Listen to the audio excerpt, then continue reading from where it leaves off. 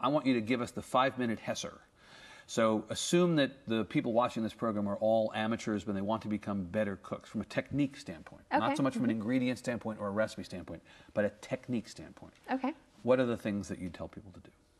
Well, I think the most important thing to do when you're making a recipe is to actually read the recipe first. I know that's like a God forbid you should do that moment, but in fact that's true. Yeah, it seems kind of boring, but because you think, well, why just go from step 1 to step 2? But you really need to do that. The other is to prep all of those ingredients in the ingredient list. Pull every one of them out.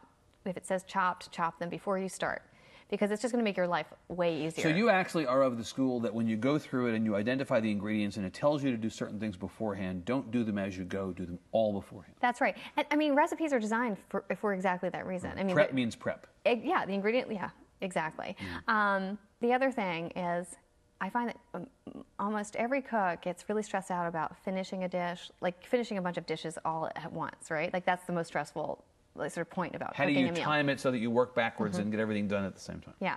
So a chef told me something interesting a few years back, which was you don't want to serve hot food because it's too hot to enjoy all the flavors. So you actually need things to cool down a little bit. So it's okay if it's done 15 minutes ago. Exactly. And so, and if you spend any time in Europe, you'll start noticing that actually you get a lot of things that are kind of room temperature. Right. It was so liberating when he said this to me, because I thought, oh right, well you never have super hot food in a restaurant unless it's like not a great restaurant, and so why do you need to do that at home?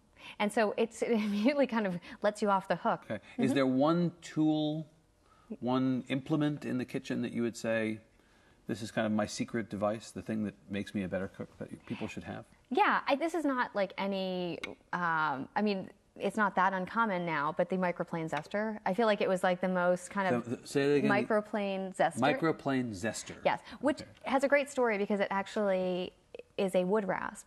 It was designed as a tool for wood, and the wife of the owner of this tool company was looking around for her zester and couldn't find one, and so she used it for oranges, and it worked really great. Presumably she cleaned it first. Yes, she did. Yes. And it's become this huge hit. But it actually zests better than any tool ever, and it sort of makes lemon zest like much more fragrant, and it's very delicate, but it's also really great for Parmesan cheese. Microplane is the brand? Yes. Microplane zester, and it looks like a ruler, like a metal ruler. Wow. But it has these tiny little blades. Of all the things you could have picked, you picked that. Yeah. I feel like it's the sort of most transformative design in a utensil or a tool in the past decade at least. Pretty amazing. So, okay, so now we have just a little bit of time left. So you are now on tour with this cookbook as it is just published, but surely you're thinking ahead. Oh. So what are you doing next? Well, the next book will be the Food 52 cookbook. So you have a deal already? Oh, yeah. So that's actually how we started. We got a book deal, and we used our advance to build the site. And so we did 52 weeks of recipe contests. Right. And that first batch will go into the first book. And it will be all 52?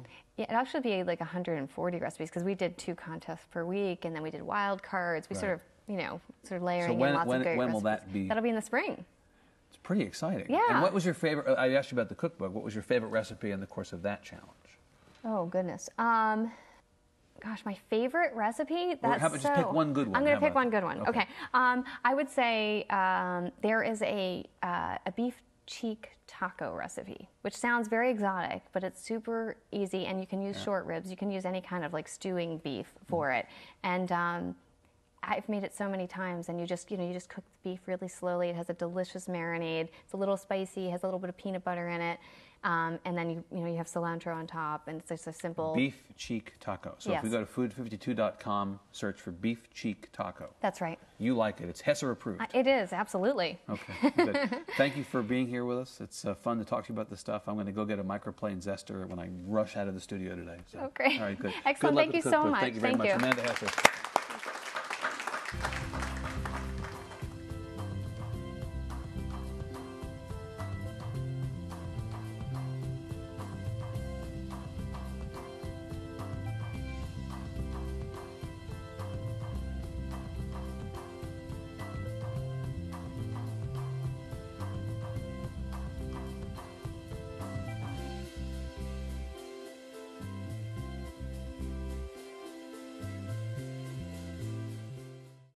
Funding for Overheard with Evan Smith is provided in part by Hilco Partners, Texas Government Affairs Consultancy and its Global Healthcare Consulting Business Unit, Hilco Health, and by the Matson McHale Foundation in support of public television, and also by MFI Foundation, improving the quality of life within our community, and also by the Alice Kleberg Reynolds Foundation. And viewers like you, thank you.